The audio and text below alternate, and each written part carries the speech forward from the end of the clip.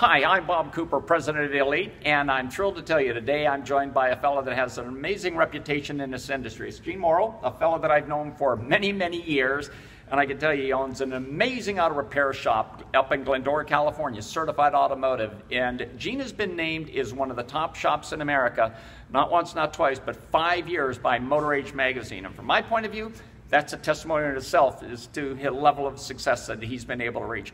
I'm also pleased to say that he's a business development coach that works with us, and he's helped a lot of our clients do amazing things. And earlier you were giving me a tip about productivity. Some of the things that can be done with improving employee productivity. Could you share that with our audience as well? Absolutely, be glad to. We all want to start the day on a positive note.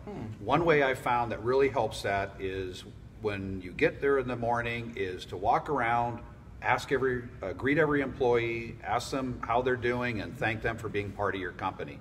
It just sets the tone for the day. Everybody's in a good mood, and the day just flows so much smoother and more productive. So you make a point to, when you're there, you make a point to what I'll call touch or communicate with every single guy or gal that works with you. Absolutely, and you know what it does is it gives you insight to what's going on in their lives as well. Sometimes, you know, even the porter needs a little recognition and a hello in the morning, and it really helps. Yeah, and so you get happier employees, productivity goes up. Yep. And I know that you got a lot of guys that have been with you for like 15, 20 years. Am I right with that? Absolutely, yeah. My guys are really great staff, and even the new guys, we want to make them part of our family, so we work hard to greet them and say hello. Yeah, no wonder you have the tenure that you have. You do a great job with your business. That was a really great tip. Hopefully you enjoyed it. Now what I'm going to ask that you do is put it into place. I think you're going to be really pleased with the results that you see. What do you think, Gene? I agree.